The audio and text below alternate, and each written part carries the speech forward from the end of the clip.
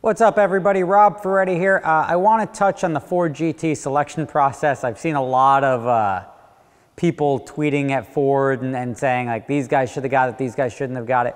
It's their car. Let them do what they want. I want to actually tear the process apart a little bit and sort of give you guys some more insight and stuff that you're probably not realizing that go from a business aspect, and then obviously the speculation as to why I didn't get one, why Alejandro didn't get one. Who knows? I've never been a very good test taker. It could be the tone of the application. All of that stuff comes into play. You don't see that. You just say, this guy deserves it, this guy deserves it, this guy deserves it. But you don't see the actual process and how good Alejandro, myself, or maybe some of the other guys filled out the applications, or how deserved or not deserved we are. But let's also pull apart some very basic stuff.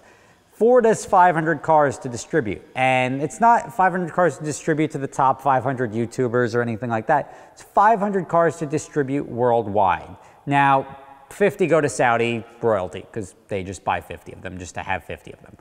The other 450 are now going to China, Japan, any of the other markets, Russia. I mean, I don't know what other markets are serviced by Ford, but there's car collectors and there's deserved people all across the world.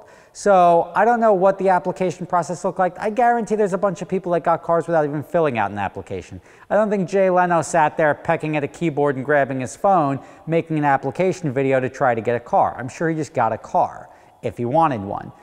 Insert 10 other, 15 other big name celebrities in there that if they want the car, they get the car. A lot of people don't realize that Alejandro and I are both in two of the biggest US markets as far as car demand. So it's not that we may not have been more qualified than some other people on the list, but in the New York area, I could have been 10th on the list and they've only had 5 cars for the New York area. So you have to look at it regionally as well. Otherwise, all the cars would be in New York and LA and whatever, and Dubai, and pick a couple other key cities. So all factors that people don't really look at is that these are broken down by region.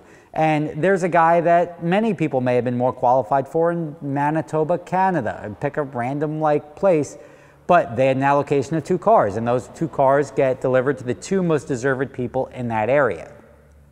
So that's one way to look at it that most people aren't. People then saying it's because of the Ford GT running from the cops video. I doubt it. It's because somebody else was speeding. The guy from Drag Times got a car, and he did, congratulations by the way.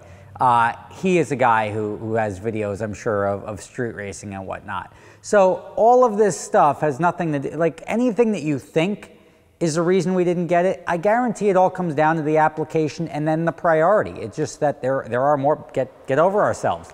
There are more influential people, and it's more of a wide range. I mean, maybe they said 4 YouTubers are going to get it, and one of them was Captain Sparkles or Sprinkles or whatever his name is. I'm not saying that to insult him. I don't know. I just know he got one. I just don't know who he is. And then and Shmi both got 2 YouTubers, big names. A lot of people recognize them. They both scored cars. We're also looking at the sample size of the people that have acknowledged that they've received cars. So a lot of other people may have gotten cars and they didn't even announce it. So who knows who actually got cars, who didn't get cars. We know a couple.